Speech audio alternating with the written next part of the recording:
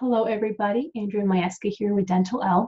So I've been pondering something for a while. I have not done this before because honestly, I'm just a very busy person. I'm just being, truly honest with you. I tutor full time. I work at a dental office still 2 to 3 times a week. And since opening up my own dental hygiene practice, I'm always doing something.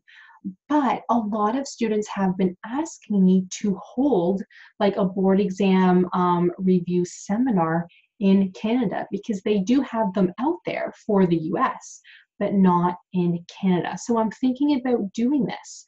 I'm thinking about actually doing it in April. But I'm curious though how many people would be interested. If there's not a lot of people, then it's something that I might hold at my house. But if there's a ton of people, then I would just have to rent a space somewhere.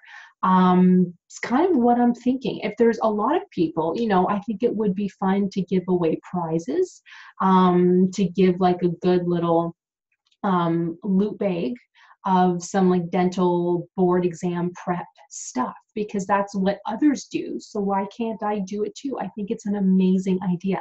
When I was a student, I would have loved something like that, but there just wasn't anything out there. So it's kind of the thoughts I'm thinking. I'm thinking a lot of things. If you guys had watched the video earlier, I am coming out with an app, a board exam review app for mock exams, case studies, the whole works. Is going to be amazing. Takes a lot of time to develop and work with everybody, but it's going to look amazing. So I just thought I would kind of pop on and share this other thought of mine. So let me know if you're interested in that.